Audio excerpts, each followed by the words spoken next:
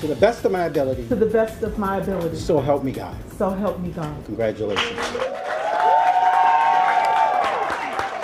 The former Democratic State Senator Lena Taylor sworn in this past week as a Milwaukee County Circuit Court judge. Governor Tony Evers appointed Taylor to the spot. She resigned her seat in the Senate. The governor's office says a special election will be called sometime this spring to fill her seat. And before her swearing in, Taylor sat down with Jaron this past week, reflecting on her 2 decades in the legislature and looking ahead to the court.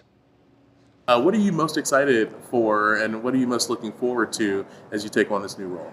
I'm looking forward to being able to, really give people a face in a courtroom and where they can feel comfortable. I'm looking forward to being able to, show that judges can be present in the community. What do you think is the biggest issue facing the county court right now?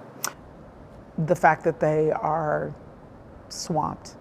Not only have they not had this position filled, but they have a need, very candidly, for more cases to be able to go through the system. They are years, in backlog. And so that is a very challenging issue. How do you plan to help address that?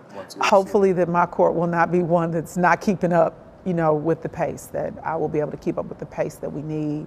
And more importantly, that once I get there and I have a better sense of what the chief judge believes needs to be helpful, that I'll be able to help in those ways. You're a practicing attorney. You have been even while you were working in the legislature.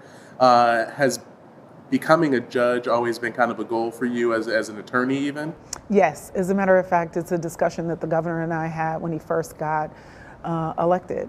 But it was not something I was ready to do at that time. There were still some other legislative things I wanted to do. We were able to do many of those things this legislative cycle, all the way to the point of creating reentry centers that will be a huge help for people who are reentering the community, hopefully so that they can be more productive and we can reduce the amount of reentry we have into our prison system, which is extremely costly and part of why we have such high incarceration rates.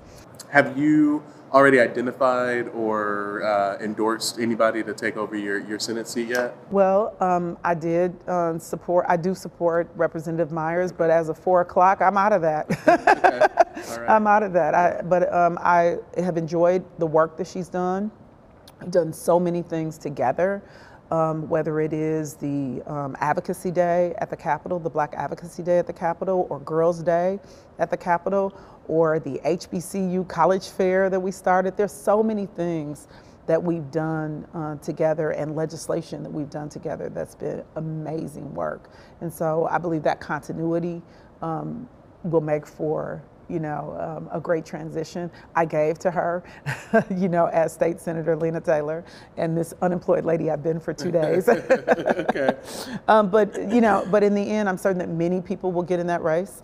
The governor will not be able to pick a date, more than likely, until the court decides the maps, because the present maps are constitutionally challenged. Up next, the new poll.